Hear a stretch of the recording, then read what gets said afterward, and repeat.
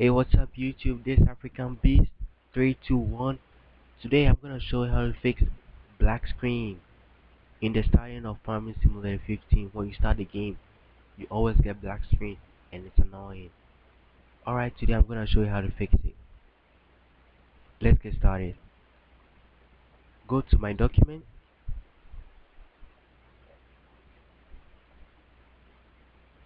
Here. Then you go to my games. Farming Simulator 15. Game. Sorry. You can open it with Notepad. Go to Open with and Notepad.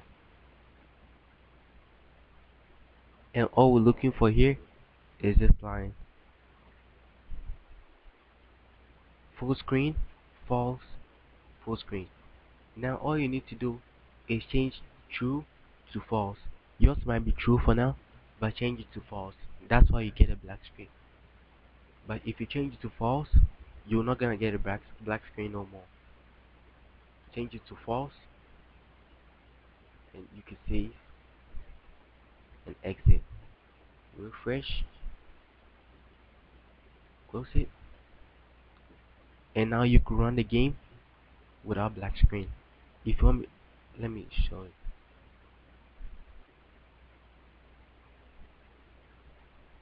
I'm starting the game, so.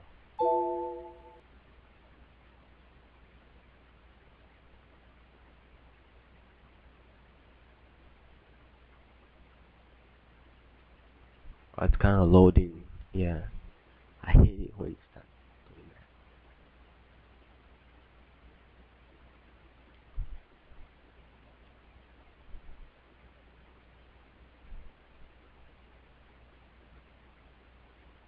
Alright, it's gonna load, but it's gonna take time because I have a lot of programs running here.